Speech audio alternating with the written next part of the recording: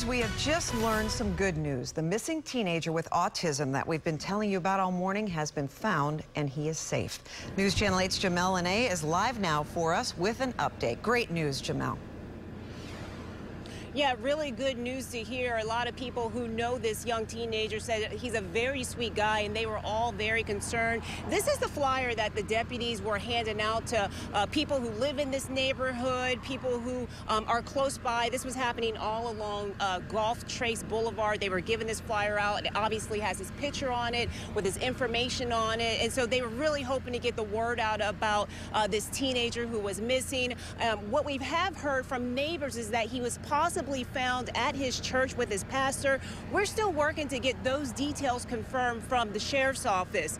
Deputies canvassed around Webb's neighborhood in the J. Ben Harrell Recreation Complex. They have been doing this since 1 o'clock this morning. Investigators tell us that Webb walked out of his residence on Wood Point Drive in Holiday last night around 11 p.m. Now, the sheriff's chopper was up all morning searching for Webb. Deputies, again, they stopped residents at the front gate of his neighborhood complex to give them these flyers.